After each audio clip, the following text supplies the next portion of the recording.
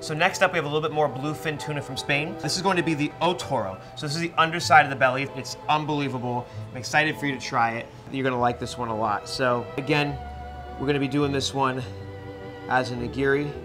So this, again, we're just gonna give it a nice little score, evenly on both sides. I'm actually a little bit jealous you're having this tonight, because I am not having this tonight, and I kind of wish I was. Oh, look at that.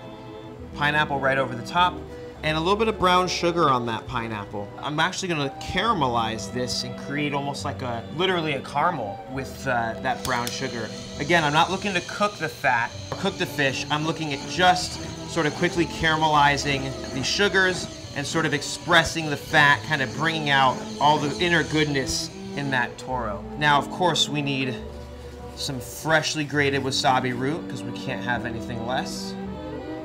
That's gonna go right on top. And then you're gonna finish this for me. You're gonna put a little bit of soy sauce. Again, so a little bit of soy sauce in my vocabulary means a lot of soy sauce. You're gonna basically cover the top, and you are in for a treat. Enjoy.